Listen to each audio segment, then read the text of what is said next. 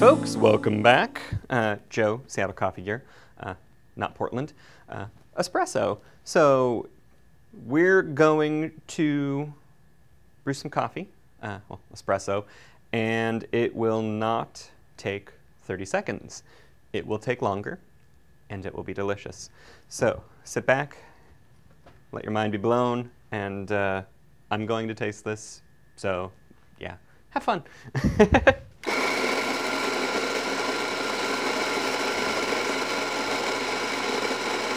So as I'm grinding my coffee, I'm not just filling my portafilter with coffee.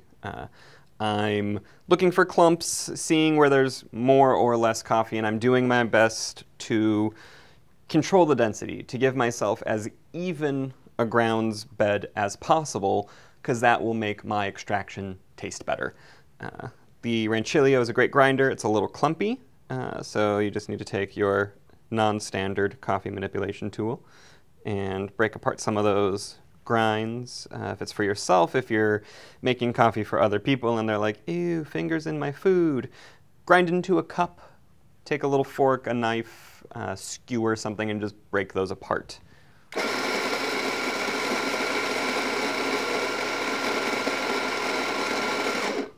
I'm also weighing my coffee as I go. This particular portafilter is a 16-gram portafilter basket, so we're looking at filling 16 grams. And I, of course, didn't tear out my portafilter. Weighs 592 grams. Great, we're at 12. Always tear out your portafilter. Then you don't have to do math when you haven't had any coffee.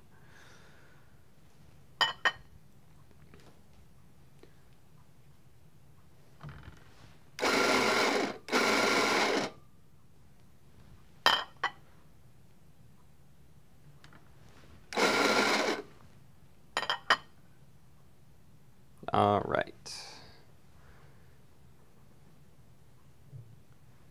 And once again, give yourself as flat of a grounds bed as possible. Take your time on this. This is where the magic of the extraction happens. If you have a massive mound, change your grind size. Put less coffee in the portafilter. Do what you can to make sure it's even. When you go to tamp, once again, you're not looking at hulking through it.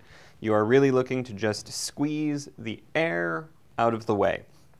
If we were to put this into the group head and extract a shot, arguably the timing would be right and it would be pretty decent. However, if we do it again, that pressure, that water is going to interact differently with the next round of ground coffee, which will mean we get a different extraction.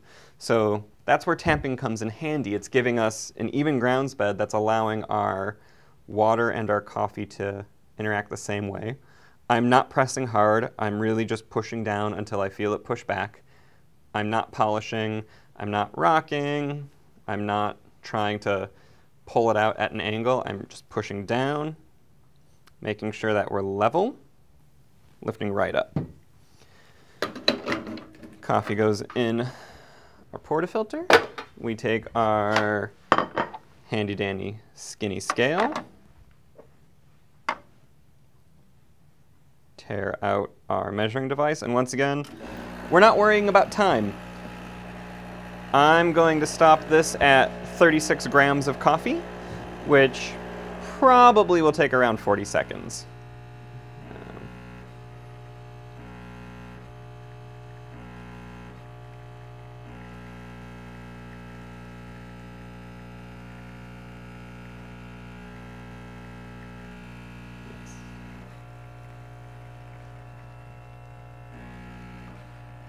All right, and here's where I don't make a mess, at least any more than usual. That was 36 grams. I'm okay with making messes. It's part of my job and it's a lot of fun. Timing didn't matter. We were following a recipe of taste. And that one in particular is really nice and nutty. It's got a sweet brightness. The Quattro says that it's sweet, nutty aroma, cocoa and graham cracker. And you do get a lot of that. If I wanted to make it more heavily bodied, I could change my grind size.